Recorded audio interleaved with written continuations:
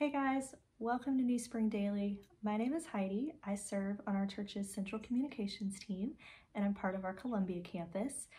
And today I just want to share a little bit of encouragement for anybody out there who's feeling forgotten. There's a lot of reasons you might feel that way today. I know for me, this particular weekend, a few days before Mother's Day, can often be a time where I start to wonder if God has forgotten me. Just a little bit of my story. I'm 38 years old. I have been married for 14 years, and my husband and I have never been able to conceive. So I know what it feels like when you stop getting invitations to birthday parties because you don't have a kid to bring to the party. When your close friends move into new seasons of life and have new friends who understand their struggles in a way that you can't. It's real easy to feel forgotten, and especially around Mother's Day.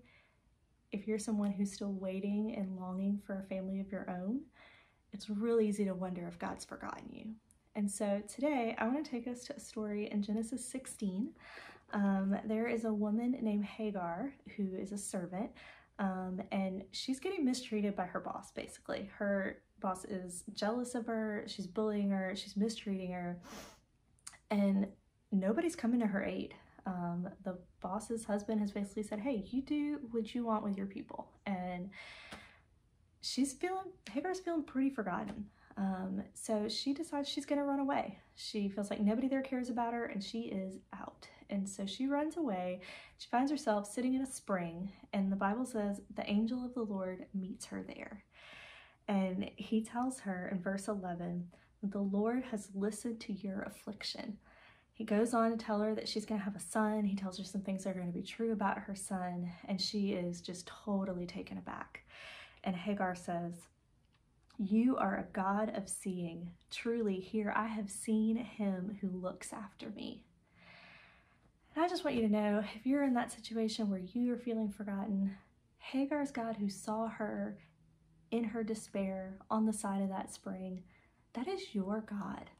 That is our God. He is a God who sees. There's a verse in Psalm 56 that describes God holding our tears in a bottle. Every tear is counted. He knows all of your joy and all of your pain, and none of it is lost on him.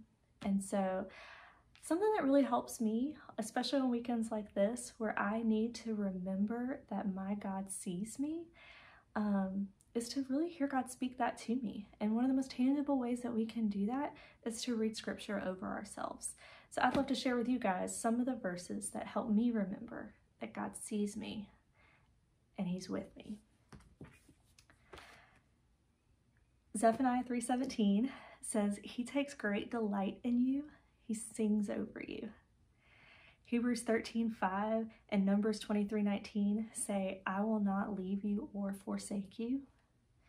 In Matthew 28:20, the last thing Jesus says before he ascends to heaven, I am with you always. Psalm 121:8 says, the Lord will watch over your coming and your going now and forevermore. There is not a step that I take that is lost from his sight. And in Ephesians 2:10, it says, you are God's handiwork, created in Christ Jesus to do good works he prepared in advance for you to do. So if you're somebody who is waiting and longing and wondering if God's forgotten you, I need you to hear me. Your Father in heaven takes great delight in you. He sings over you. He will not leave you or forsake you. He is with you always. He watches over your coming and your going, and he has good works for you to do. And I want you to know these things are true for you, whether or not you have kids. They're true for you whether you're single. They're true for you whether you're married. They're true for you if you're young, and they're true for you if you're older.